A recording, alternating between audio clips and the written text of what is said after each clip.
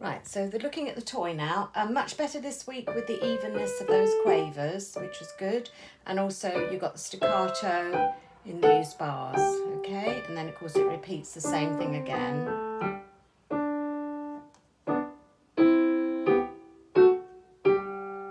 Okay, now the next two bars, you need to hold the right hand and join it on from that chord to that chord. You're just letting up before you played the last chord. Keep the fingers down and just go slide on to the next chord. 2, 3 with both hands. Okay. And I think in the previous video I'd asked you to just play on to the left hand next chord in the next bar. So make sure you practice that as well. Now the last line, the right hand is doing pretty well. Again, hold this chord, keep it down and join it.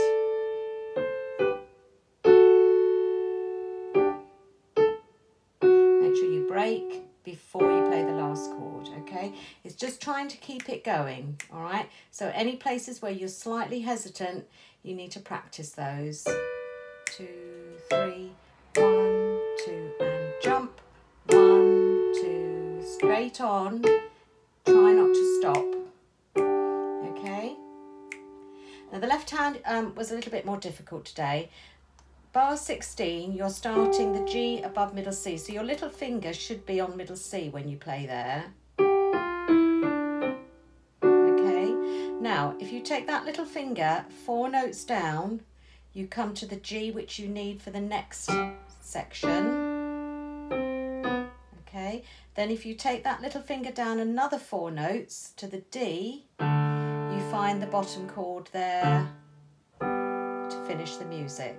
All right, so there's 2 jumps, one from the C with the little finger to the G, and then from that G down to the D.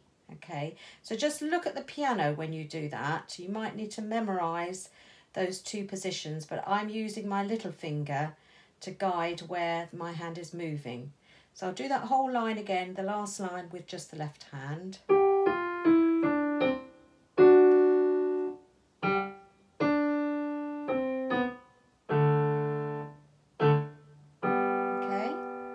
So practice that left hand a bit more, I think, because that was the least known hand.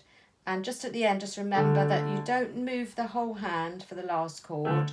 You only move the thumb. Only move the thumb to the B. Nothing else moves at all. Okay, so keep the last 9 hands separately.